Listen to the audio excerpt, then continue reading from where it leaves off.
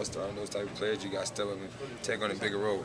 And that's a situation I'm willing to accept and do, and something I've been doing all year to be a leader. But the one thing I think I improved and learned that you don't have to do it all by just scoring.